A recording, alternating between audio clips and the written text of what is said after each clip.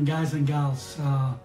I'm sure I'm the last guy that you wanted to see here in the waning downs of your time here at Carroll High. And you know that many of the memories I have of any class are probably not the ones that we want to speak about.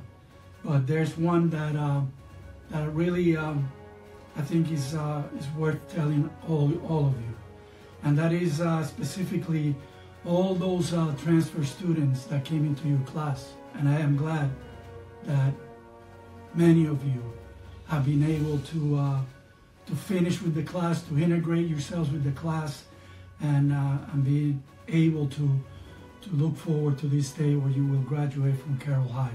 As a general advice to all of you is to embrace life as it comes to you, with all the joys, with all the happiness, with all the painful situations. Whatever you learn along the way, pass that along to others. Don't keep it to yourself. We're here for one another. So my gift, it's a blade of grass. Imagine that you are in the football field, or that you are in that soccer field that many of you played in. And the first blade of grass you come up to is the day that you were born. And then you go to the last blade of grass, and that blade of grass is the day that the Lord calls you up to be with Him. That your life is made up of all these blades of grass. Each one of them is an event, it's a joy in your life, it's a happiness in your life, or it's an event that might bring some pain, some suffering. Do not be discouraged.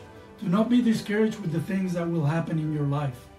They're just but a blade of grass that will pass. After the last blade of grass, the Lord is going to receive you into eternal life. So congratulations, and have a great life ahead of you. You all know where I'm at if you need anything.